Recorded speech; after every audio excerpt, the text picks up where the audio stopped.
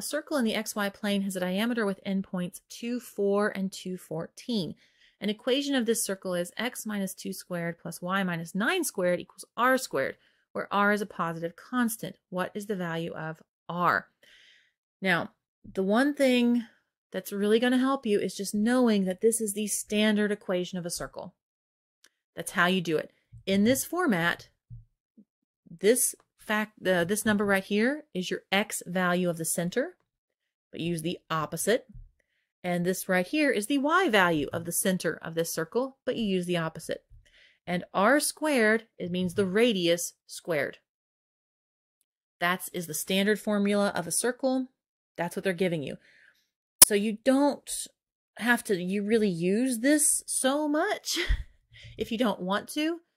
And it's making it look more complicated than it is. Like, oh my God, I have to figure this out and solve and do all this math and nope.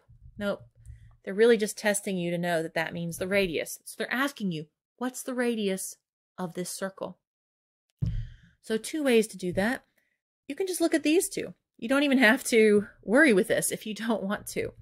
You can look at that it has a diameter on this plane. I'm not drawing this to scale. That there's a point here at 2, 4, and there's a point up here at 2, 14, and that is the diameter of this circle. Well, how far apart are these 2 points? It's a straight line up and down. We don't have to do any really fancy math. I'm going from 4 up to 14. How far is that? That's 10. I'm going up 10. So the diameter is 10. A radius is half the diameter. So the radius is 5. That's it. That's done. That's the easiest way. That's the way I would recommend.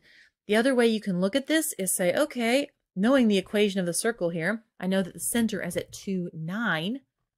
What is the distance from that center to either of these points? And that would give me the radius. That works too. But honestly, I think that's the easiest way. Those 2 points are 10 apart. That's the diameter.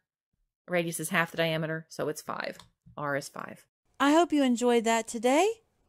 If it was helpful, useful in any way, please like, share, subscribe. You know the drill. Thank you so much for stopping by. Hope you have a great day. See you later. Bye.